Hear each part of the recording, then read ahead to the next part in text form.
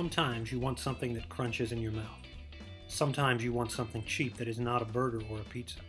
Sometimes you want something on the go that is hot. Sometimes you want tacos. For me, that's where Taco Bell comes in. I need my Taco Bell fix at least once a month. If you're jonesing for Taco Bell, but if you're needing to drop some pounds at the same time, do what I did. Grab 5 crunchy tacos at Taco Bell with the hot sauce packets of your choice. At 170 calories a taco, you have 850 calories.